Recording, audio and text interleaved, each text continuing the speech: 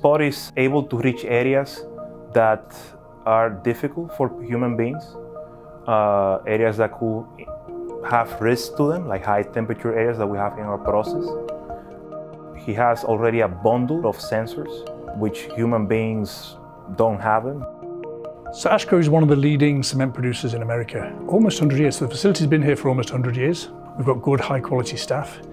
Now we really want to utilise those staff, better utilise those staff to do more important things than walking around the factory with instruments.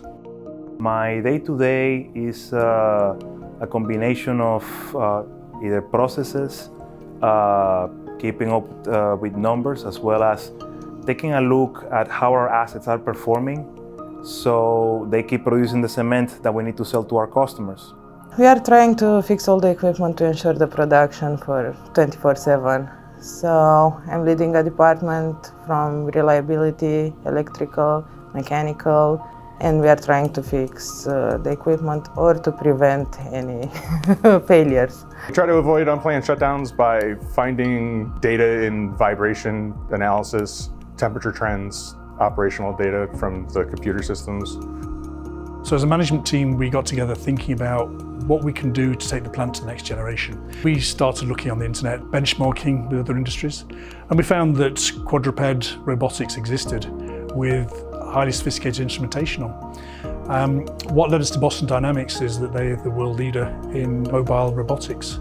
So we went and started talking to Boston Dynamics, and the fit was perfect. So Spot gonna do a lot of rounds, gonna bring us also vibration, air leaks, gonna give us thermal camera. We have high temperature, high noise, difficult access. Spot will help us with that. He will measure the temperature for us, he will just give us the data and will help us prioritize. Hey, this is a problem. Our aim for Spot is that at the moment we don't have preventive or proactive maintenance routines on night shifts and at weekends. And also our labour force is spent a lot of time recording data rather than analysing it. So the idea with Spot is that Spot can do this for us. We come in the mornings, we already have reports generated, we know what's happened on the plant, and then we can proactively fix those issues rather than spending 8 hours trying to find them.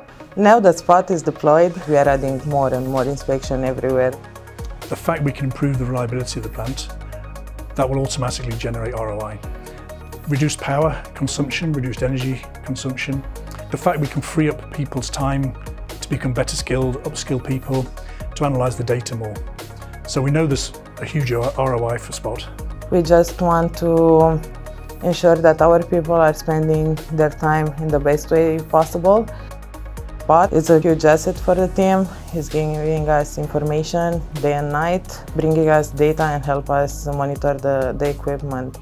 So CRH is very forward thinking. They know the people in the company's got a lot of very good ideas how to bring the company forward for the future. So the Innovation Fund was set up to try and help those ideas. Once people knew that we'd won money from the Innovation Fund for the CRH Innovation Fund, people became really excited. Motivation increased. People were excited to see Spot on the plant and to work with it. So it's going to be an amazing experience for the whole plant.